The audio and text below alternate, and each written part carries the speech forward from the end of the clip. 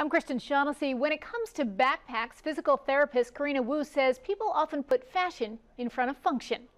The fashion ones are cute because they have a design, but they're just one big sack, and so your products inside can get bunched up on one side. So you want to look for something where you have compartments so that you can distribute the load. It is not just the inside of the backpack you have to consider. You also want a backpack that's got good, well-contoured straps.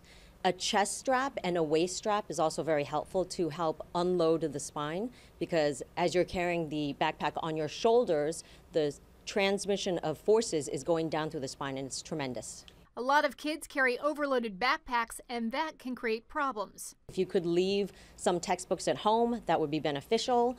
I know that sometimes they can't, so if you make sure that the child is carrying the backpack closer to the trunk, that really helps with how heavy that backpack feels on their spine. Looser straps like this on a heavy backpack can create big problems.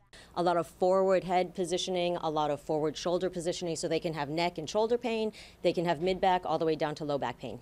And whether you have compartments or not, there is a better way to organize your backpack. Heavier items towards the trunk, so usually closer to the back of the backpack, and then the smaller items maybe around in the side pockets if possible. You want, ideally, if you could find a backpack that's got some padding on the back that also protects the back from any sharp objects that might move around. Karena says backpacks should be proportional to the child, and she says she knows it's not the preferred way, but students should be using both straps. Your back will thank you later.